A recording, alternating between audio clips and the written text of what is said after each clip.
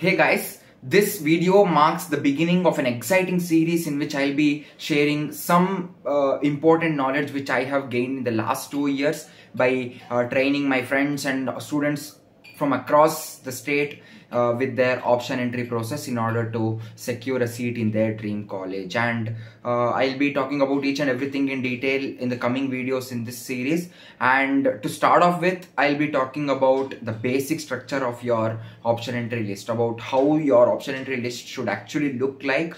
And moving on, we can improvise on things such as the colleges based on your rank and many exciting things like that. One thing you can be absolutely sure of is the fact that you will be in a position to give the best option entry for your particular rank, and that is the guarantee which I'll be providing for you. And with that note, let's start this exciting video, guys. As a kcet aspirant myself back in 2022, I know how challenging it is to just segregate the top colleges, especially based on your rank. So you guys are fortunate enough because College Dost through its WhatsApp bot is providing you top colleges or top engineering colleges list for absolutely free of cost. So make sure that you make the most out of it by just clicking the link which I've given in the description, so that you need not take that additional stress of finding out which the important colleges are or what are the top engineering colleges in and around you. So that is there. And with that note, let's start this video, guys. Yeah, it's common to have a lot of doubts in your mind about how your option entry list should look like.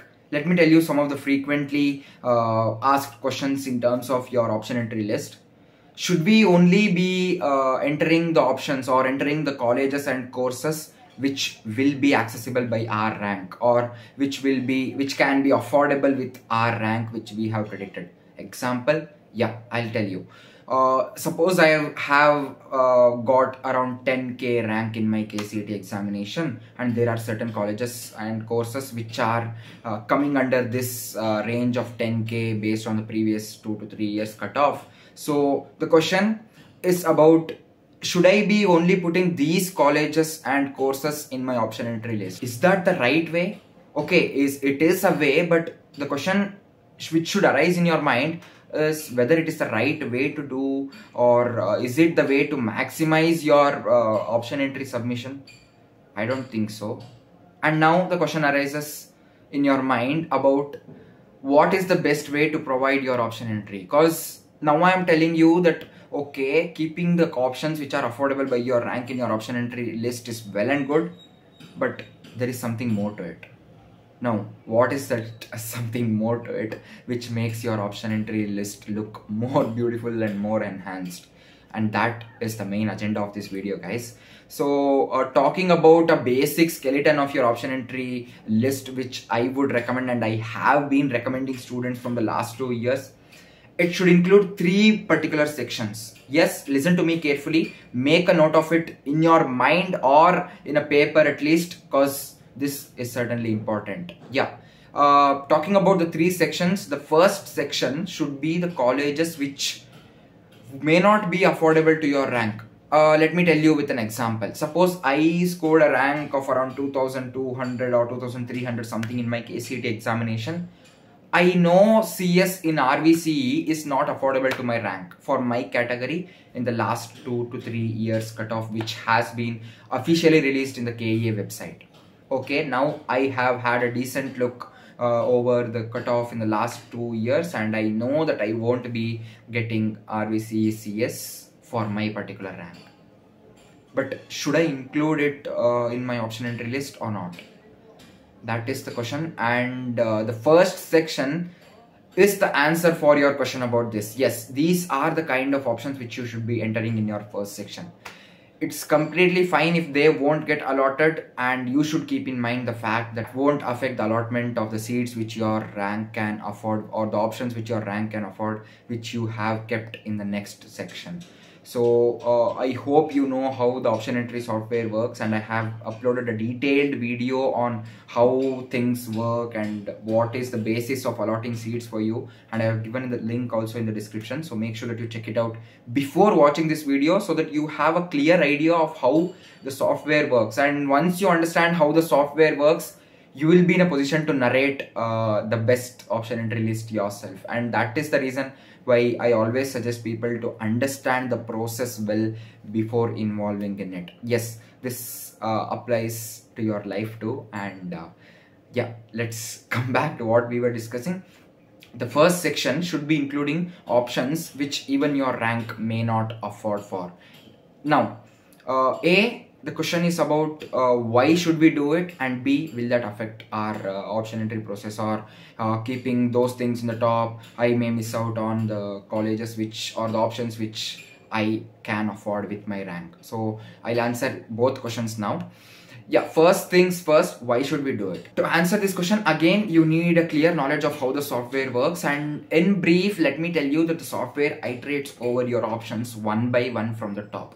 Okay. Now you have kept certain options as your top 5 in the option entry list. Okay, the software checks for first option, is it allotable for your rank under all the circumstances which are influenced by the option entry given by the students surrounding you, or the students who have given their kcet examination, and then it checks if it can allot that particular option to you, and if not, it goes to the next option, and this loop continues until an option gets allotted to you. So this is a brief idea, but yeah, talking about why those colleges at the first section of your option entry list, there are some rare chances in case students in your pool haven't applied for that option in their option entry list for you to get allotted for that particular college or for that option in terms of your category 2.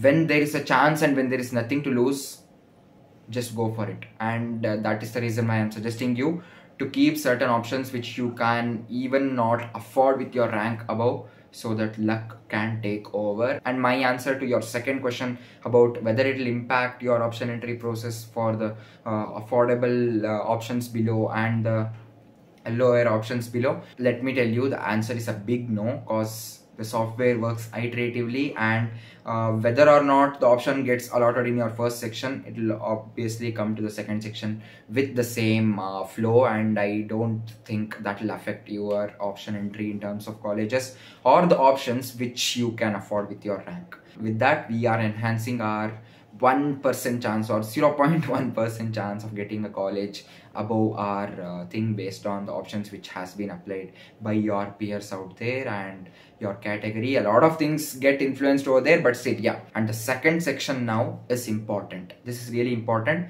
I know you guys would have made the minimum amount of research now about your predicted rank. Suppose you are expecting your rank to be somewhere around that 70,000 to 80,000 mark, and by now you would have a certain list ready with some amount of colleges and some courses in front of you which are affordable by your rank based on the cutoff of previous years. Yes, this is the second section which I'm talking about, and these colleges and options will be coming in your second section.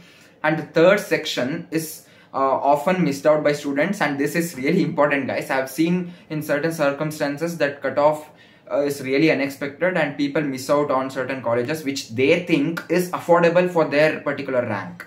But if in case it doesn't happen, we are not in a position to take risks, because this is something which happens only once, and we don't have a plan B or a second chance or something like that. Yes, there are rounds, but I'm not talking about it. I hope you understand the context of what I am trying to tell you and the seriousness of the situation right now. So in order to make sure that we are secure enough to get a seat through this option entry process, I would suggest you to just add some colleges which are even below your rank range as a third section.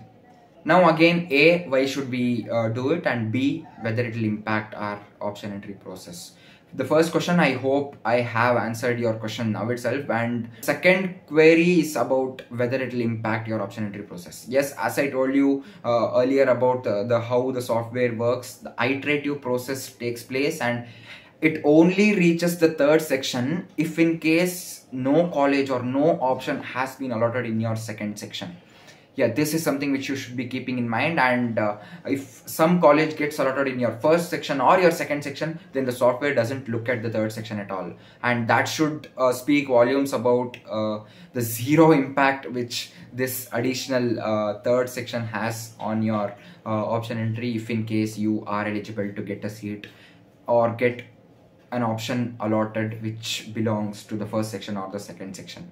So I hope I cleared all your doubts about the 3 sections. I am telling you to just figure out the basic structure in your mind about dividing your option entry list into 3 sections and making sure that you are putting things in the right slots, and doing it is really important. And one of the main reasons why I uploaded this video way before the option entry link was released is to give you some time or give you some space in order to get ready for this option entry process. And I hope I made justice to what I had thought of telling you guys about your option entry process now.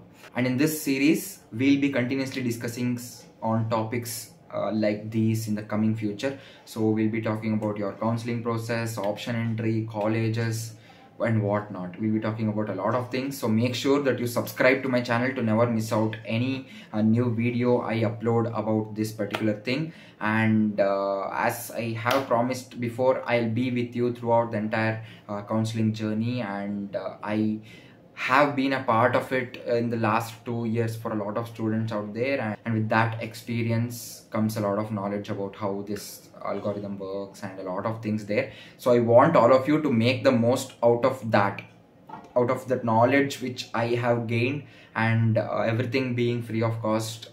I don't think there is something which is stopping you from getting that knowledge. So your examination carries only half the weightage, and half the weightage lies in your counseling process. There are students who have messed up in their examination and done some things right or some things differently in their option entry process, which have given them excellent results ultimately in terms of their branch and in terms of their college. So I want all of you to just belong to that category so that your future will be as bright as you are. And if you are worried about the colleges which come under your rank range or the top colleges in and around you, then make sure that you just check out the WhatsApp chat bot by College Dost, which is absolutely free, so that you will be getting a clear knowledge and a clear path on how to choose your colleges or branches, guys. With that note, this is Darshan Gowda signing off, and we are brothers together. Thank you guys. We'll meet in the next video. Bye.